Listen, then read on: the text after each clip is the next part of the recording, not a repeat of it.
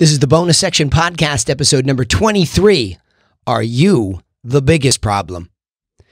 Are you the type of person that knows you were meant for something greater in this lifetime and that somewhere inside of you there's a bigger version of yourself just trying to break free, but in spite of all your self-development attempts, you just can't seem to find the way up? Well, you're definitely in the right place. I'm Danny Griffin, the founder of the Bonus Section and the host of this podcast. Now, I'm a person just like you trying to learn how to live the most fulfilling life possible. So to help you take immediate action to get moving in a better direction, we're going to take some notes here each time we do an episode and post them for a short time over at freethinkingtools.com so that you have some framework to go and work on yourself. Somewhere quiet, somewhere comfortable, freethinkingtools.com, because the key to success in life is to constantly and never-endingly work on yourself. All right, let's get started. Are you the biggest problem? I asked myself many times, and I still do to this day because it's become a strategy for me to keep grounded, to keep human, to keep humbled.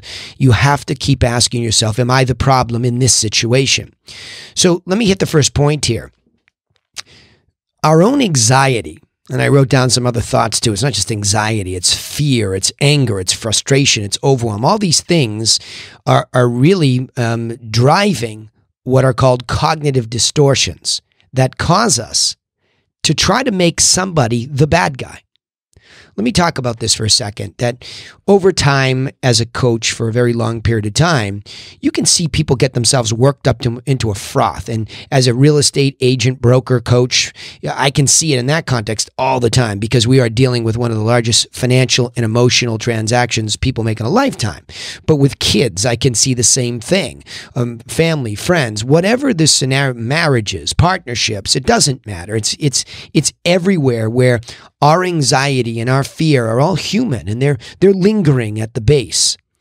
And they can, when they're triggered, they can cause these cognitive distortions. And thanks to my sister, who's a teacher of special needs children for a very long time, where she understood this and said, oh, you're really in this cognitive behavioral therapy world and you should know about these things. And nobody ever introduced me to that stuff because I didn't go to college for psychology. I think I took a course here or there, but never really did I understand how important this is for life and personal self-development. You can Google cognitive distortion list and it'll come up and you'll see enough, and there might be a little variance, but you'll get the point. A cognitive distortion is the clouding of the lens. I've said this many times in the podcast. I'm a huge fan of Maxwell Maltz's work, The New Psycho-Cybernetics, which really means mind steering systems. Very important because he talks about that lens that we see the world through and we see ourselves through. That's the worst part. When you look in the mirror, you're actually looking through a lot of cognitive distortions. And they were caused by fear, anxiety, childhood issues, whatever. They distort the way we see the world, including ourselves. Very simple. This is all logical, commonsensical stuff. Don't need a PhD to understand it. Don't let anybody tell you do. I'm not practicing medicine, and I'm not practicing psychology or psychiatry. Certainly not. I'm not prescribing anybody. I'm just saying what I've learned is that it's the lens through which we see the world can be distorted. And when all those things well up and they cause those distortions, it's not natural for most of us, probably the majority of us, to look inwards. We tend to look outwards. And this is a matter probably of emotional intelligence. I mean, I've done this for years. When I didn't get what I wanted and I was frustrated, I would say I'm less anxious. There have been moments in my life where anxiety totally ruled my life and it was a big crisis, an issue, but it was a shorter period of time where I probably spend more of my time being frustrated, angry, and never really overwhelmed because I'm a go-getter. But those are the things that are particular to me, so I've become aware of them. And I see them. And I understand that they do make that cognitive distortive thing happen. And I look for, naturally, something else to blame, somebody else to blame. Of course, it couldn't be me, we say to ourselves, right? But it is us, because that's the part of this we're in control of. How do we deal? And it's always about going to that lower level for me. What caused the anxiety to begin with? what happened there? I mean, I know it's existing there, that frustration, it's existing there. And so what is the cause of that? Because if I'm going to stop blaming everybody else and you're going to stop looking for a bad guy, quote unquote, the bad guy, we make something or somebody else, the circumstances, politics, we're always looking for a bad guy. And there's plenty of ways to find one. And a lot of people are triggering you to call somebody else the bad guy, and you can get it all out on them. Oh, the damage that it does to us and what it steals from us is just so painful for me to watch that I have to start to bring this up. So the second point is, if you're trying to figure this out and what triggers you, then the second point is beware of your triggers and that they cause this negative reaction, which leads to something very interesting, negative language. Very negative language. Listen to the words that you're using when you're triggered. When you really feel that heightened anxiety, frustration, anger, overwhelm, listen to what you are saying. It's powerfully negative most of the time. So not only do you want to look for a bad guy, and like I said, it doesn't have to necessarily be a person. It can be a circumstance. It can be an orientation in the world. What's going on? The news loves to trigger us because it's not even news anymore. It's agitation is what it is. It's not just a description of fact. It is agitation in all subjects. So when that happens, it's the sort of the gasoline or the kerosene we're pouring on an already smoldering, anxious feeling, afraid feeling, all of these things. And so now we're negative. Well, if this so-and-so had only done this, and if that party had done this, see, that's negative language. And that's what's coming out of us. And really what it's doing is it's exacerbating. It's sort of like, the sponge inside. We probably have these two good sponges inside of us. If you can imagine, this is the imagery I've been using lately in coaching, is that if I pour water on this one sponge, in this case, sponges would burn, but I'll use the analogy of water. It's expanding inside of us. So we give life to more anxiety. And the negative language exacerbates it more, and it's growing, and all of a sudden there's no room to even water the other sponge of positivity to help that grow. So we really have these two sponges which we can water and grow. And the worst part is all these negative triggers are so powerful. And the world is such a negative orientation right now, especially through social, because that's what sells, quote unquote, which is such crap. Let me just tell you, when you actually help people with positivity, it sells 10 times better than negative, and it's sustainable, and it's the right way to do things. So whatever you're doing, right? Or even if you're a student and you're in school, you're just going to have a much better school experience if you're not letting all your own anxiety and your frustrations and everything trigger you. Right? This is why we have so many problems at such a young age, because we're allowing all this. Social media has now found its way into a much younger crowd, and it's triggering them, and it's making things worse. And who is teaching them this? Cognitive distortions are something that should be triggers or something that should be taught. All of this should be taught to children, young. So if you're young and you're listening to this podcast, you need to understand this. You don't need to wait for someday when you take a psychology class. You need to know how this works now. Do your homework. That kind of homework, right? It's good homework. So if you become aware that, when I watch politics, when I talk about religion, those are the two biggies, right? When I see something about a pandemic, when I see something about crime, when I see something about bullying, all those things and more, and the list goes on and on. Are any of them triggers for you? And if so, try to go back to, and it's okay, you just go back right into the lion's den. How do I feel when I look at a post like this? It's different than just going on and looking at social and seeing all these posts and seeing what happens and being unconscious, he said, about what's happening. Be conscious. All right, I'm going to experiment today. I'm going to go listen to this person talk. What did it cause in me? I'm going to go read this post. What did it cause in me? And then as it bubbles up into a conscious thought now, not just unconscious, you are now saying words. Are they positive or negative?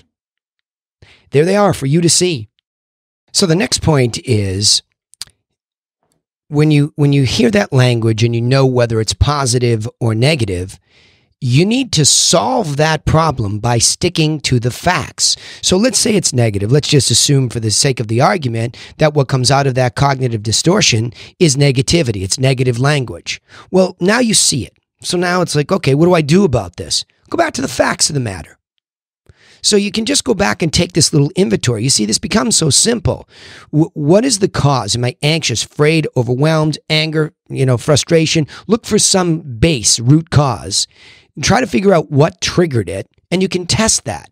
As long as you're walking around this week aware of that, next month, forever, you become aware of what is triggering you, what's triggering your anxiety, your overwhelm, etc. Right? You get the point. And then what negative language did I use? And grab it and say, oh, okay, that's a clue that I need to go back to the facts. I just said this because this thing is underlying it. Be honest with yourself. If you're anxious, if you're scared, you're afraid, I know all you tough guys out there, right? Just admit. This is the way we're all human. We all have these same types of feelings, these negative feelings. We have them all. It's part of the human condition. Just admit it. Stop fighting it. Because then you can go right to the fact. What is the fact? I heard this. Somebody did that. What is the fact of the matter? And deal with it. Now, I will say this about professionals. If you need professional help to deal with it once you become conscious of it. And by the way, professionals would help you through the same process anyway, their way. So if you need to go get therapy because you're really saying, oh my gosh, I'm finally recognizing this, I need some help, because now it is a big thing. Now you recognize the white elephant in the room, go for help. That's what you should do. Hopefully this podcast inspires more people to seek out therapy, to get the right bag of tools to deal with these things. I'm only trying to give you my experiences as a coach and as a doer of these very same things, as a fellow human, to say, look, what's better than working on yourself? I implored all of my kids, anytime they ran into a wall, my wife and I supported always, go get some therapy. It will help you because it will build a bag of tools. And without us and the biases that family dynamics cause, go work on yourself with a good therapist to understand there's something big triggering this. And if there's something really traumatic that happened in your lifetime, you're going to have to deal with that professionally. You're not just, maybe some of you can self-heal, but why not get help? Because that will help you deal with the big white elephant so that on a regular basis, you can begin to separate out the facts and you can begin to have positive reactions. While you're dealing with a big issue, if you have one, you can still live a positive life by finding room for it. Remember those two sponges I talked about? Feeding a positive sponge, letting it grow in your life, okay? And the final point here is you have to work hard at this. You really have to work hard to really not be the problem so that you can achieve more of those optimal outcomes. It's very difficult because it is really like think about it. Think about it. Even though I'm a firm believer that a positive, altruistic, person for others approach to life is by far and away the most obvious way to be successful to me. I don't care what anybody else does. I don't get sucked into, triggering people in a nefarious, malevolent way to get what I want, ever. It makes me just throw up in my mouth thinking about it, right? So I don't want you to do that and think that. But I am going to warn you that the world has become so negative, exacerbated by the ability to send negative message out there on social platform via the internet, that we're up against it. We're up against it, and we need to fight back against it. So if you want some more optimal outcomes, you're going to have to work hard at this. You can listen to this podcast. You can download the notes. You can take your own notes. But you need to go back out in the world and say, where am I the problem? That's the number one question you want to ask yourself. I asked it, are you the biggest problem, right? But you need to ask yourself, am I the problem? What parts of my life am I the problem? And if it feels like most of it, okay, take action right now. If you're hearing this, take action right now. But if you're like, my life's, 50-50, Mets and Mats, all the terms people will say, well, good. Then let's identify first what's positive. Keep feeding that. Keep watering that. Keep working on that. But the other part, you need to go to work on that. So let me summarize it by saying this, okay? We really have to ask ourselves, are we the biggest problem in these variety of contexts in our life? In business, in family life, in social, whatever. In school, wherever you may be, are you the problem? And you go through these points. Number one, recognizing that our own anxiety and other types of major negative feelings cause cognitive distortions. I want you to Google that and get a list, okay? That cause us to make somebody else or something the bad guy, quote unquote. So the second point, beware of the triggers that cause all that to be exacerbated, he said, and negative language starts to come out of our mouths. We type it. A lot of us type it now. We type it, we text it, we troll it. All bad stuff. Stop.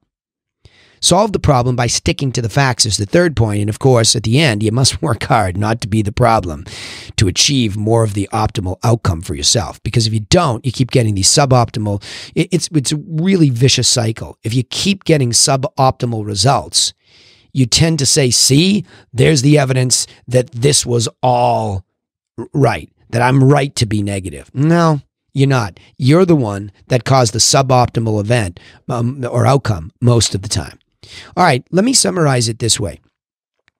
When we become anxious, afraid, frustrated, angry, or overwhelmed, we tend to look outwards for a bad guy.